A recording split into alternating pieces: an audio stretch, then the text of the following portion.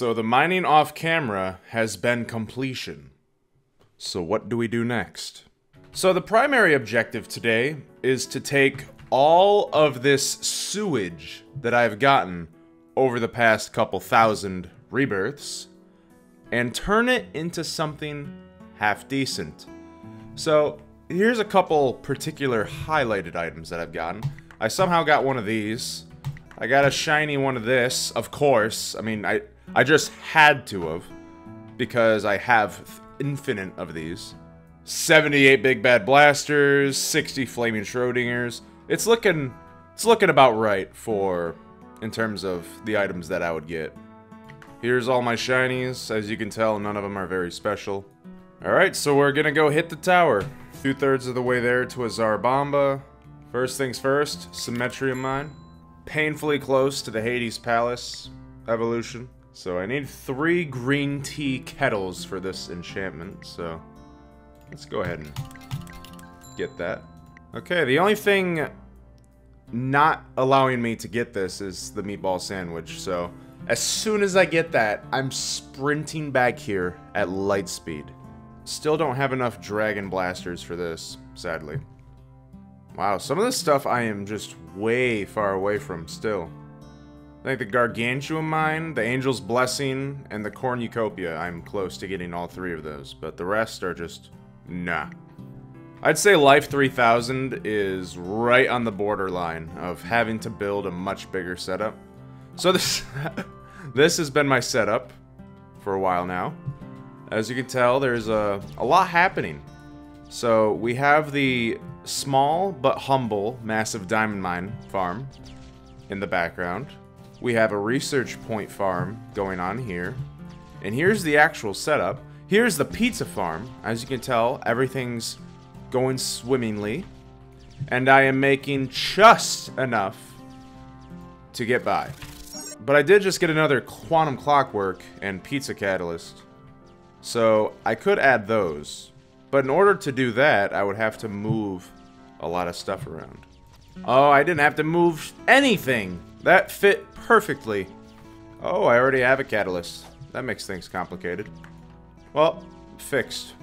Alright, great. We're back to skipping a life, if I wanted to. Let's see what I'm dealing with right now. Dreamer's Terror. That is a big furnace. I don't remember how good this thing was.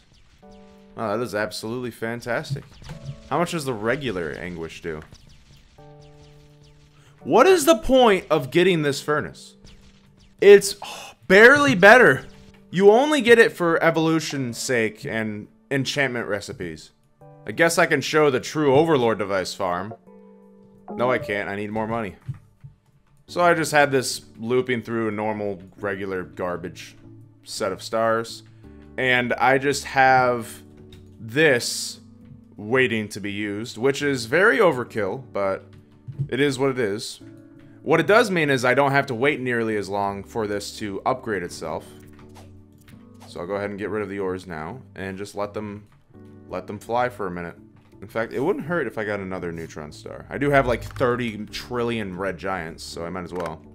I'm gonna get one of these too. Alrighty, check this thing out. Isn't that fantastic? Let's go take a look at it. It's an upgrader. So I simply buy another teleporter and alright, setup's complete. Make those stop looping, put the Tesla in, hit the pulsar, replace the pulsar, and then I wait. They are already worth enough. Didn't even need to wait that long. Great. Outstanding. We did it, everyone. That was extremely close. Alright, I'll do like 12 more rebirths, and then I'll get back to you. Alright, we're back. Different day, and got another 100 lives. And I must say, within that 100 lives, I managed to get what I needed for the Cornucopia. But now, I need to get the Behemoth Blossom. So, now I have to do just a couple more rebirths until I get that, which, knowing my luck, will be a few hundred. I have a feeling I'm gonna get 50,000 other slipstreams before I get the one that I need. What? I swear, every slipstream that you actually need is artificially made 50 times rarer. Oh my god! When I said it would probably take me a couple hundred tries, I was being sarcastic. But it actually did take that many tries. Oh my goodness. Alright, what do I need? Furnaces. Where's the lemon one? There we go. Let me just... Yep. I don't remember how many it was, but just in case it's obnoxious. There we go. There's 1,089 lemon lands. Now I just need 1,000 shards. Morningstar, you're useless. How about I get rid of 50 of you? Mineral wheel, you're also useless.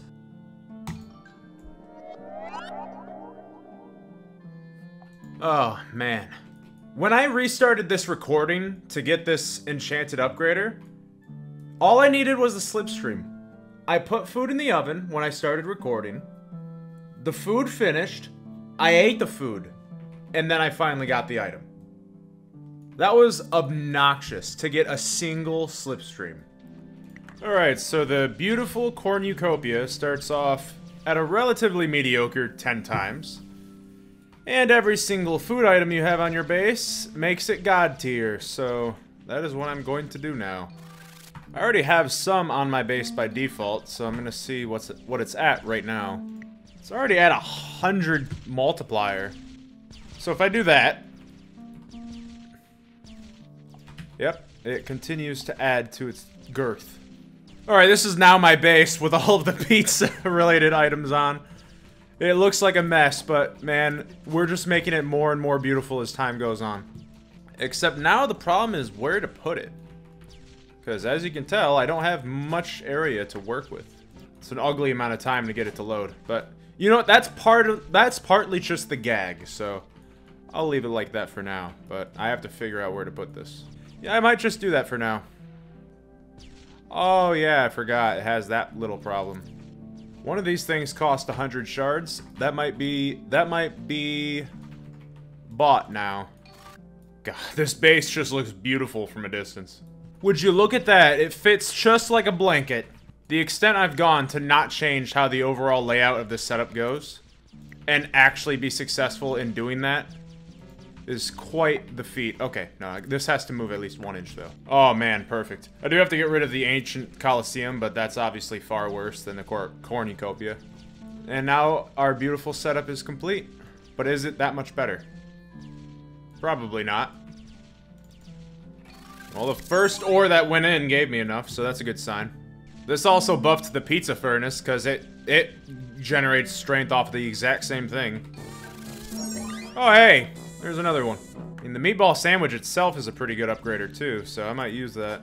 The 2 food enchanted items have now been acquired. Dreamer's Blight, I need 2 more of those. Dreamer's Terror, I have 1. So just 1 more Dreamer's Nightmare and 2 more Blights, and I have this. Unless it takes another 200 rebirths to get the Nature's Enchantment. And this one's the exact same story. It's just Dragon Glass Blasters I'm missing. Still need 6 to just get that singular enchantment. And it wouldn't even be worth it initially, because then I would just be out of my Dragon Blasters. This one I can just pretty much get, but it's really not that much better than the Pizza Furnace. So 2 enchantments down, and I'm dangerously close to a couple more. The Zarbamba I'm starting to get fairly close to as well. Oh! Oh! Hey, nice to see you again! Oh, it didn't take very long to get it when I didn't need it. Well, I'm 3.3 thousand right now, and I just trimmed some fat off of my setup, so here's the brand new setup right now. It's not that much different, but it is slightly faster, and it takes a hell of a lot less time to load in. So that's what I was going for. It's anywhere from 14 to 16 seconds now, and there's a pulsar as well, so I can just click it if I want. And it helps get a little bit more, because this setup will only work for another 300 lives or so, and then I gotta add an upgrader. But until then, this is what I'm going to run, because there's no point adding more upgraders to slow down the setup until I need to, and hopefully by then I get enough items to get an enchantment item I need, for instance. I am getting pretty close to the time where I will start life skipping. I'm thinking life 4000 is what I'm going to build my big setup to start life skipping. Just so that I can get the advanced reborn items faster and more rare but better items faster, just so I can get things really moving along here. Because at the end of the day, this isn't a slot that I'm going to use forever. I'm going to start speeding up the process pretty soon. And until then, there really isn't much more to see until I am a bit of a higher life and have more items to play with. By the way, I've gotten the Behemoth Blossom 5 times since I struggled to get it once in 150 lives, by the way. So episode 12 will start at around life 4000 or 5000. And that is when I will build my ultimate life skipping setup with the items I have acquired up until that point. So hopefully by then I have a couple more enchantments. It ultimately depends on how generous the game feels like being. There's 1 or 2 I can get right now. For instance, I just got this, so I can get the Devourer of Nightmares. But for now, I think I'm just gonna hold steady with the Pizza Furnace. I've already gotten more platforms, and I've also gotten some ore evaluators, so I am definitely ready to go for more endgame related setups. So until then, I hope you enjoyed watching whatever the hell this is, episode 11, and I will see you for the next one. For good measure, I'll end the video at life 3333, just so we can feel special about ourselves. Insert outro where I launch myself out of a cannon.